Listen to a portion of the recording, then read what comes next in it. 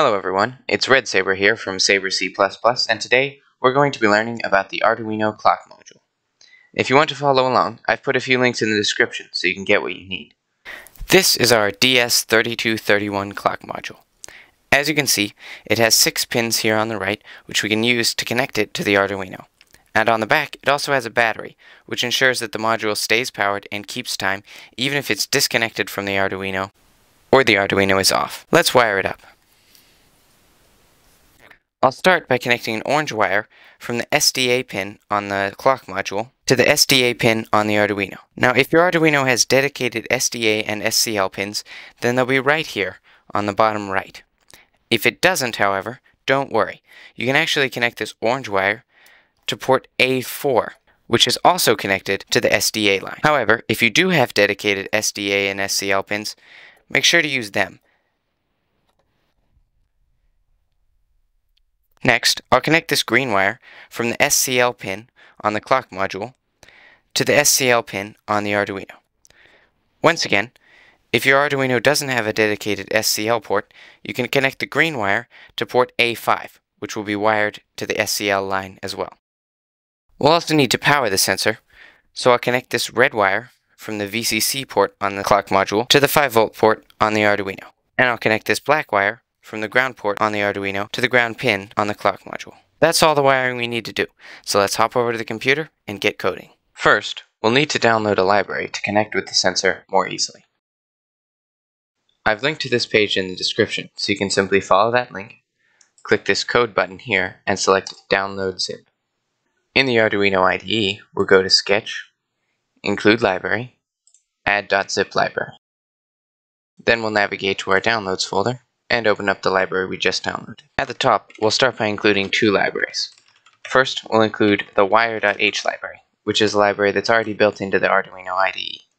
Next, we'll include the library we just downloaded, which is the DS3231.h. Then, we'll create a digital representation of our clock module, which will be of type DS3231, and we'll name it clock. We'll also need to create a digital structure that will hold our time, which will be of type RTC date time, and we'll name it date time. This will hold the second, the minute, the hour, the day of the week, and so on. In the setup function, we'll initialize serial communication using serial.begin 9600. Then, we'll initialize the clock module using clock.begin. Then, we need to set the clock's time to our computer's time when we're uploading the code to make sure it's up to date. We can do this by typing clock.setDateTime underscore underscore date underscore underscore underscore underscore time underscore underscore. When we upload the sketch, the computer will substitute this date and this time for the actual date and time, making sure that the clock starts out up to date. In the loop function, we'll start by getting the time from our clock module. We'll set the datetime variable we created above to be clock.getDatetime.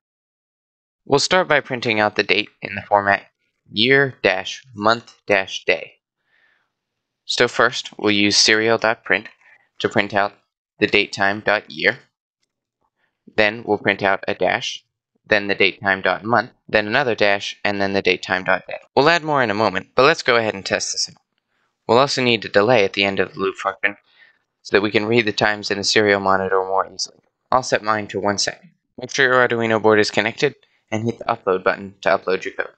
Speaking of buttons, if this video has been helpful to you so far, please tap the like button. As you can see, we're now printing out the date in the serial monitor. However, we forgot to add a new line at the end of our print statements, so it's all on the same line. Let's go ahead and fix that and also add the hour, minute, and second. First, I'll print out a space so that the date and the time don't run into each other. Then we'll do just what we did above, serial.print datetime.hour, then a colon, then the datetime.minute, then another colon, and the datetime.second.